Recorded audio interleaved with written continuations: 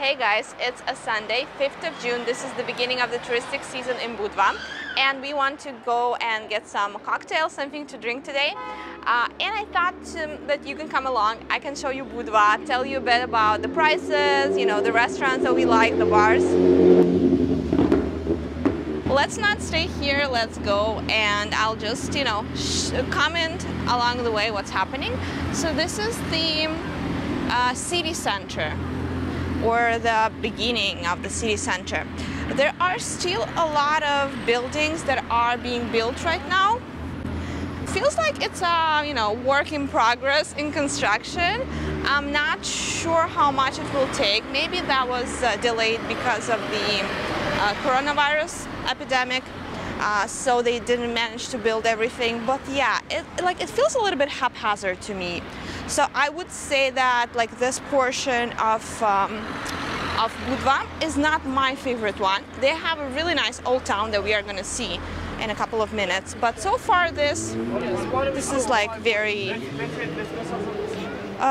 strange. This was a tobacco shop. I don't smoke, so I usually don't go there, but you can see there were people there. This is a pharmacy, then we might have some restaurants, some bars, some coffee shops, grocery stores. This is now the main street in Budva.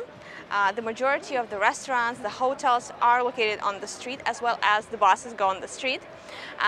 This is one of my favorite streets here in Budva because, you know, it looks really well.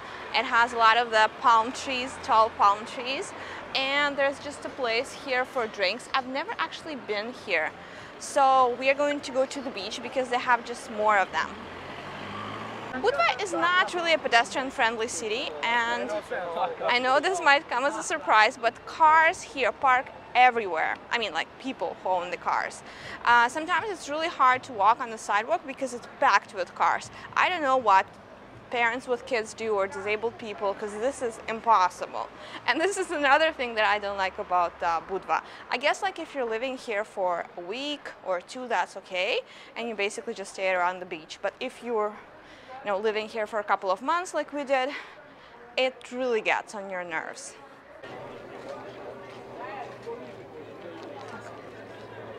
Can I have this one? Small, medium. Medium. We just entered the promenade near the beach.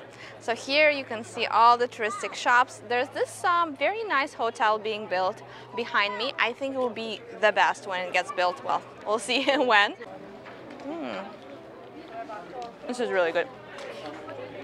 Budva gets super humid, super hot during the summer. Now it's only the beginning of June, but we already feel the heat. Like, we can't really stay without an AC during the day. It's impossible. And even during the night, like, you can only open your windows maybe at around like 2 a.m. and then you have to close them around 7, 8 a.m. because it gets super hot. It has some decent shops. I've never done shopping in Budva, mind you, and has some really good restaurants. So like, if you're only spending time here, you can just imagine that Budva is one of the most charming seaside cities ever. We are living down, you know, where the locals live, and it's not really the most pleasant area. Ooh, they have some magnets. Let's have a look.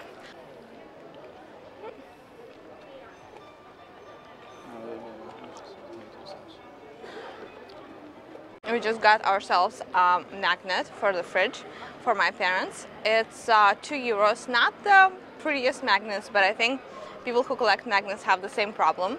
So here we have a couple of shops, the cheap ones, basically like a store where you can get, you know, ice cream or water.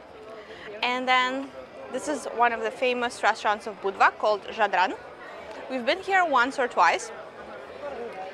Actually, it's a really cool meeting place, and I want to have a look at their menu and show you guys what they have.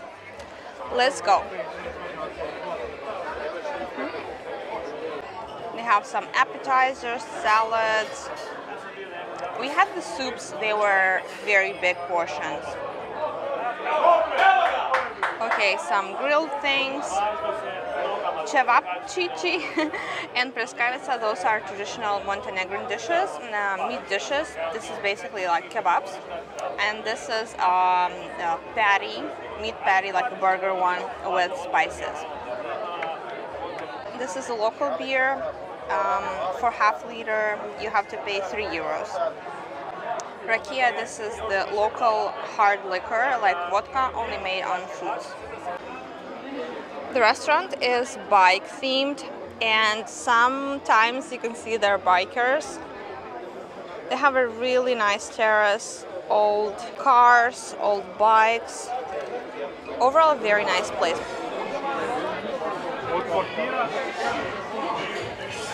You can go through this lovely restaurant all the way to their other part,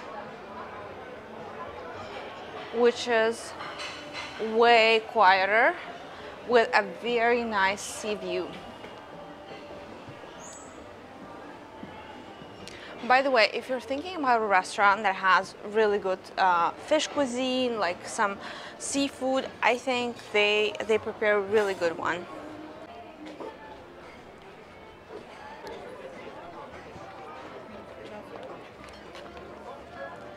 Lovely. You can see that everybody's on the terrace. The touristic season has only started, but I already feel like there are so many people in the city. It's actually good because they make the city money, but it doesn't make life in Budva any more comfortable. I don't think that Budva was meant to be a really big city to start with. You especially feel that with the restaurants who expand, like during the touristic season, they expand like 2-3-fold. Definitely will find, much cheaper places if you go a little bit deeper into town, but you can't beat the view, right? If you want to eat some fish on the seaside, looking at the sea, this is the only place to do it, and it's actually a really good experience, but comes with a price.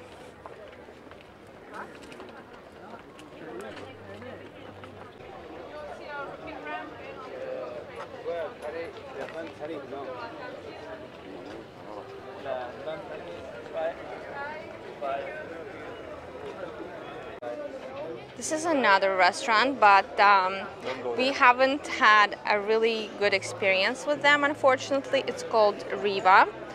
I'm not going to show you the menu. So basically they are an Italian restaurant and their food is not too bad, but they have tried to charge us more than the bill was, like 4 or 5 euros more, which is a pretty big amount. And I've read that this was a complaint from other guests also.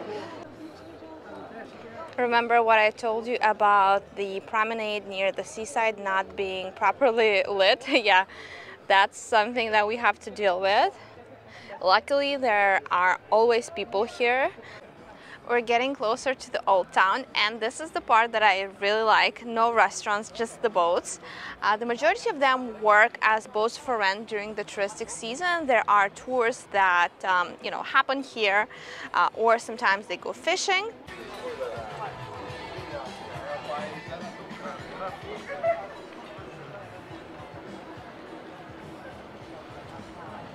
Just a couple of days ago, we saw that the touristic season was opened, and I think when you reach the old city center, you can actually feel more like clubbing, the music is louder, like the whole vibe is a bit different. So the beach is more chill.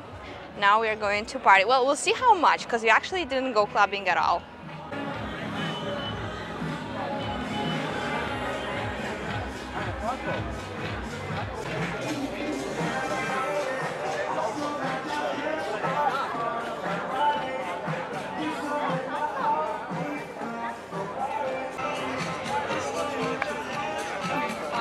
Thank you.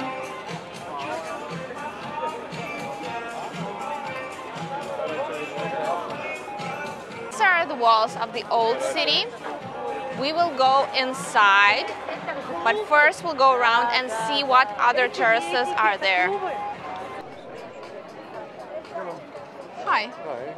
What did you think? Meat, fish, pizza, pasta? No, we were thinking just risotto, some salads, drinks. Drinks, okay. Something to cocktail. Okay. Maybe cocktail card. Wine, beer. What about spirits. beer? Beer? Yeah, yeah, beer.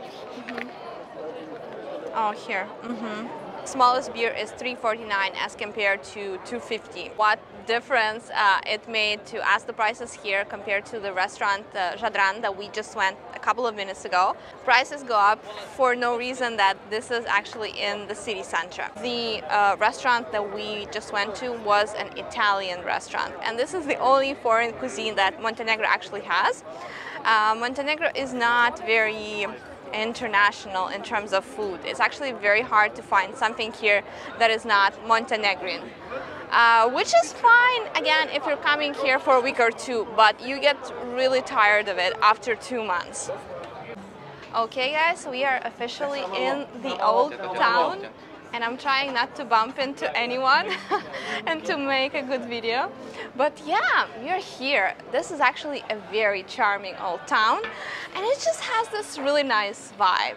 Kotor, the other city in Montenegro, has also an old town, and I like that one better. So I wouldn't make a goal of itself to get to Budva's old town, but if you are in Budva, definitely visit it.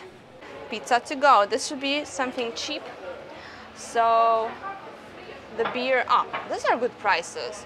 So Nichishko, man, I'm so bad with pronunciation. €2. Then they have some soft drinks.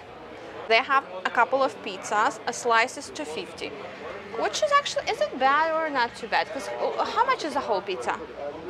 I don't know. 7-ish? 5, 6, 7, depends on the... Yeah, but that's a big slice.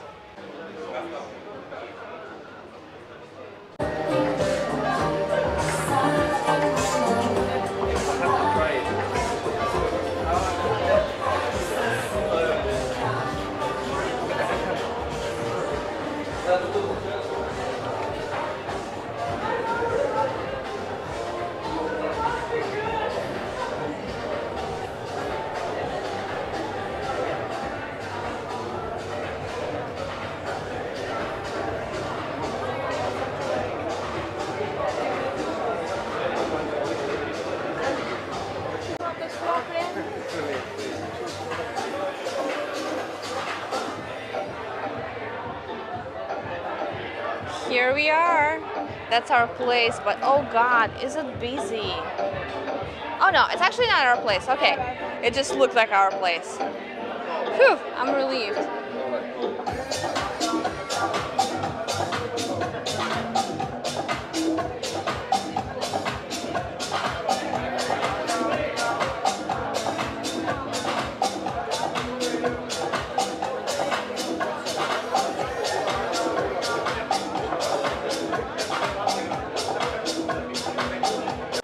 When I saw that bar, I actually thought this is our place, but thankfully it's not, because it was super crowded. So I really hope the bar to which we are going, it's not so popular, there are not as many people there, and will be more quiet.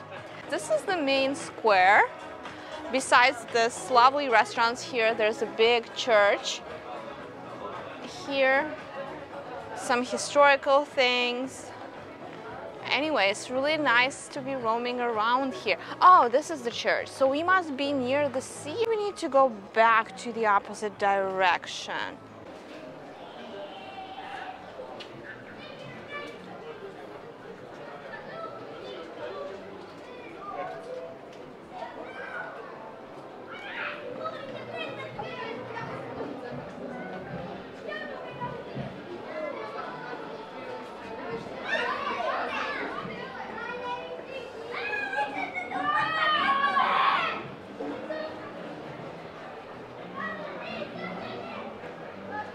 Okay, I think you're getting closer. I hope this is our place. Okay, looks like it, but it looks super busy.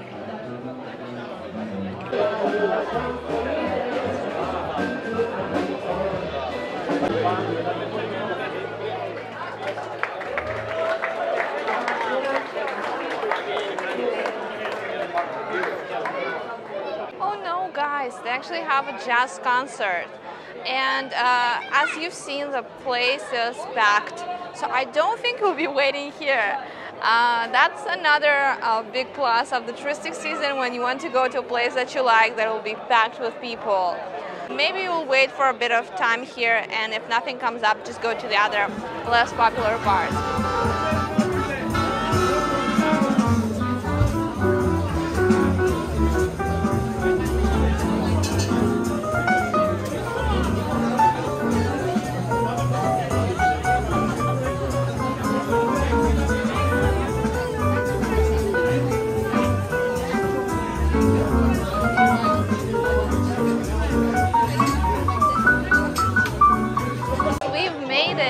Cheers! Well, thank you so much for watching the video. If you're new here, please don't forget to subscribe, and I'll see you in the next video. Bye bye! Have a good night!